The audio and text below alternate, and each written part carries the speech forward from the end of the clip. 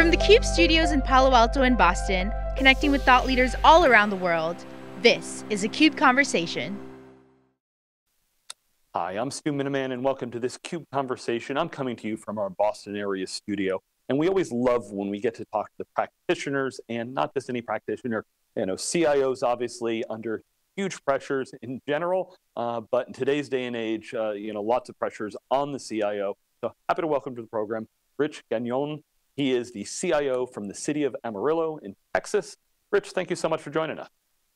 Glad to be here. Thanks for inviting me. All right, so CIO in a city in Texas. Why don't you give us a little bit of what your role entails, a little bit of your background, and looking forward to the conversation. So my background is actually more from the private sector side of the house. Previous to coming to the City of Amarillo, I was the Vice President of Systems Engineering for Palo Alto Networks for the Americas. For that, the Global Vice President of Systems Engineering for F5 Networks, and before that, the Director of Global Infrastructure for GameStop. So I stepped into government with a very private sector, profit-centered mindset, if you will, coming from very high-growth companies. My role at the city is really to be an enabler for local government, to drive not only IT direction, but as a smaller community, I also have to wear the CISO hat and the data privacy officer hat. Pretty much anything when it comes to leadership of IT and technology as an enabler to the government, that role falls on me. Wow, so a pretty broad mandate that you have there. Rich, give us a little bit, how does that span, how many constituents do you have, and your infrastructure, your IT, maybe you can sketch that out a little bit for us too. Sure. So, I've had peers from the private sector ask me what's it like to actually lead in local government, and the best comparison I can come up with is someone like GE. I have 49 different subsidiaries, different departments that operate as individual business units. Only I don't have GE's money for their staff. We have 200,000 people, and the departments we support span everything from the obvious, like public safety, police, fire. We have an airport, a public clinic, water treatment plants, public health. There are streets, all the infrastructure departments. It's very diverse. Wow, and with all of those constituents that you have, why don't you give us kind of the pre-COVID-19 discussion first, which is, what are some of those pressures there? From a budgeting standpoint, are there specific initiatives you've been driving? And how are you responding to all those various? Sure. Well, coming in, it was a little jarring. City leadership was very transparent that the city had sort of stood still for about a decade. I've come from a high growth environment where money was not the precious resource, really. It was always time. It was about speed to market. How do we get competitive advantage and move fast enough to maintain it? That was not the case here. I stepped into an environment where the limitations were Cat3 cable and switches that still ran Cat OS. The year before I came in, the big IT accomplishment was finally completing the migration to Windows 7 and Office 2007. So that's where we started. So over the past 3 years, I guess I'm starting my 4th year, we have undergone massive transformation. I think my staff thinks I'm a bit of a maniac because we've run like we were being chased by a rabid dog. We have updated, obviously, the layer 1 infrastructure to replace the entire network. We've rolled out a new data center that's all hyperconverged. That enabled us to move our security model from the traditional layer 3 firewall at the edge to a contextually based data center with some regulation on east-west traffic and segregation. We've rolled out VDI and Office 2016 and Windows 10. It's been a lot. Yeah, it really sounds like you went through multiple generation change there. It's almost like going a decade forward, not just one step forward. Bring us through a little bit that transformation. Obviously there should be some clear efficiencies you had, but give us kind of the before and after as you started to deploy some of these technologies. Was there some reskilling? Did you hire some new people? How did that all go? Very much so, and like everything, it starts with financials, right? All of the resources at the city within IT were focused on operations, so there was literally no capital budget. As where typically you would update as you go and update infrastructure, what happened was as the infrastructure aged, the approach was to hire more staff to try to keep aging infrastructure up and running. That's a failing strategy. So by moving to HCI, we've actually recovered about 26% of our operating budget, which allowed us to move that money into innovation and infrastructure updating. It took a tremendous amount of reskilling. Fortunately, the one thing that's been, I think, most surprising to me coming to local government is the creativity of the staff. They were hungry for change. They were excited by the opportunity to move things forward. So we spent an entire year doing nothing but training. We had a massive amount of budget poured into, let's bring the staff up to speed. Let's get as many vendors in front of them as possible. Let's get them educated on where the trends are going. What is hyperconverged architecture and why does it matter? What is DevOps and why is the industry heading that way? So as I said, we started really layer 2, 3, established that, built out the new data center, and now our focus is we built that platform, and our focus is starting to shift onto business relationship management. We've met with all 49 departments. We do that every 6 months. We're building 49 different roadmaps for every department on what applications are you using, how do we help you modernize, how do we help you serve the citizens better? Because that's how IT serves the community. We serve the community by serving the departments that serve them directly and being an innovation engine, if you will, for local government to drive through new applications and ways to serve. So the transition has really started to happen as we've gotten that base platform out of the way and the things that were blocking us from saying yes, and we can do more. Well, so Rich, it's been an interesting discussion as the global pandemic has hit. So many people have talked about, boy, when I think about working from home or managing in this environment, if I was using, 10 or 15-year-old technology, I don't know how or if I'd be able to do any of what I had. So, I know Dell brought you over, you're talking HCI, so I believe you're talking about VxRail as your right. HCI platform. Talk to us about, what HCI enabled as you needed to, shift to remote workforce and support that overall, urgent need.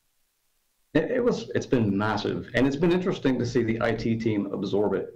As we matured, I think they embraced the ability to be innovative and to work with our departments. But this instance really justified why I was driving progress so fervently, why it was so urgent to me.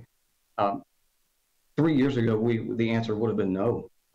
We wouldn't have been in a place where we could adapt. With VxRail in place, in a week we spun up hundreds of instant clones. We spun up a 75-person call center in a day and a half for our public health. We rolled out multiple applications for public health so they could do remote clinics. It's given us the flexibility to be able to roll out new solutions very quickly and be very adaptive. And it's not only been apparent to my team, but it's really made an impact on the business. And now what I'm seeing is those of my customers that were a little lagging or a little conservative are understanding the impact of modernizing the way they do business because it makes them adaptable as well. All right. So, Rich, you talked a bunch about the efficiencies that HCI put in place. How about that overall just management? You talked about how fast you spun up these new VDI instances. You need to be able to do things much simpler. So, how does the overall lifecycle management fit into this discussion? It makes it so much easier. And in the old environment, it took a lot of man hours to make change. It was very disruptive when we did make change. This overburdened. I guess that's the word I'm looking for. It really overburdened our staff. It caused disruption to business. It wasn't cost efficient. And then simple things like, I've worked for multi-billion-dollar companies where we had massive QA environments that replicated production. You simply can't afford that at local government. Having this sort of environment lets me do a scaled down QA environment and still get the benefit of rolling out non-disruptive change. As I said earlier, it's allowed us to take all of those cycles that we were spending on lifecycle management, because it's greatly simplified, and move those resources and reskill them in other areas where we can actually have more impact on the business. It's hard to be innovative when 100% of your cycles are just keeping the ship afloat. Well, it's definitely, it's a great proof point. So often you deploy a solution, and when push comes to shove, will it deliver on that value that we're hoping for? HCI has been around for quite a while, but crisis like this, how can you move fast? How can your team respond? Congratulate your team on that. The Dell team has recently done a number of updates on the VxRail platform. Sure. I'm curious, as someone that's been using the platform, what particularly is interesting to you, and which pieces of that have the most relevance to your organization? There are a few. So we're starting to look at our SCADA environments, industrial controls, and we're looking at some processing at the edge in those environments. So the new D series, the ruggedized D series, are interesting. There's some environments some plant environments where that might really make sense to us. We've also partnered with our local counties, and we have a DR site where being able to extend the network out to that DR site is going to be very powerful for us. And then there's just some improvements in vSphere that will allow us to do a little QAing, if you will, on new code before we roll it out. That I think will have a pretty huge impact for us as well. Excellent. So, Rich, when you think about the services that you need to deliver to all of your constituencies, Sure. Walk us through how the pandemic has affected the team. How you're making sure that your employees are taken care of, but that you can still deliver all of those services. So, from an internal perspective, not running a legacy architecture has made that a whole lot easier. We've remoted most of the IT team. Our entire development team is at home. Most of our support team is at home. Most of the city is still at home. So being able to do that, one, just having the capability has been huge for us. But also from a business perspective, it's allowed most of our city functions just to keep running. So modified services for sure, but we're still functioning, and I just don't think that would have been capable. We wouldn't have been capable of supporting that even 2.5 years ago. Yeah. So Rich, we've talked a bit about your infrastructure. I'm curious: is the city, are you leveraging any public cloud environments, or any specific SaaS solutions that are enabling some of what you're doing today also? Yes, and we could probably have a 30-minute discussion on what is hybrid cloud and what is multi-cloud, but in our instance, we are leveraging quite a bit of SaaS. We've migrated a lot of our services to SaaS offerings. We have also, we've spun up several applications in the cloud. I wouldn't call them truly hybrid. In my mind, hybrid is I'm able to take a workload and very seamlessly move it between my private infrastructure and one or more clouds. This is more workloads specifically assigned to public cloud. But yes, we've leveraged that. Simple things like Office 365 and Outlook. But just as powerful for us has been VDI and being able to offer Horizon, to our employees at home. And with my other hat on, still maintain the contextual-based security, right? So I didn't have to open up the kingdom. I could still maintain the control that I need to be able to sleep at night. Yeah, it's interesting. One of the questions I love to ask someone in your position is the role of data and how you think of security, how you think of the technology and put those together. Does it help that you wear both the CISO hat and the CIO hat? How do you think about leveraging data? Is there anything that you're sharing with other municipalities, without giving up, of course, personal information? Yeah. It causes a lot of internal arguments, right? Because there's the two halves of my brain, that the CIO half that wants to roll out as much service as I can and be innovative, and the CISO half of my brain that thinks about the exposure of the service that I'm about to roll out. That's part of where we're migrating now as we start to look into our whole approach to data. We've got the platform in place where we're now really migrating our thinking into revamping the way we look at data. I have 7 sources for the same data. How do I consolidate and have one source of truth, and where does that reside?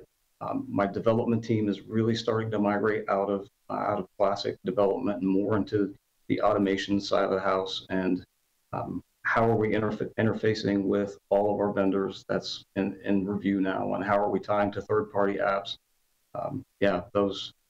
That's really the point that we're at in our maturity, that now that the infrastructure is in place, we're now migrating to what is our data plan. Excellent. Final question I have for you, Rich. Just would love your thoughts on the changing role of the CIO. I loved the discussion you had at the beginning, going from really the private sector to the public sector.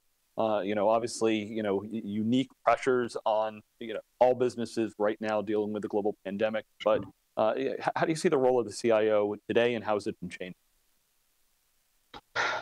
I think there's an expectation that you bring value to the business, whether that's local government or retail or banking.